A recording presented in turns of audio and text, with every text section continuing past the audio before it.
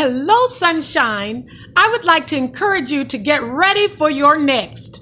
I think about the Shunammite woman in 2 Kings, the 4th chapter, starting at the 8th verse. She and her husband, they did not have a son, but they had kindness for the man of God, Elisha. And Elisha asked them, "You've been so good to us. What can we do for you?" And the lady replied, "We have no son and my husband is old."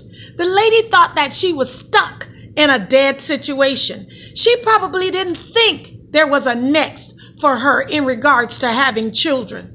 But the man of God said, "Next year, this time, you shall have a child."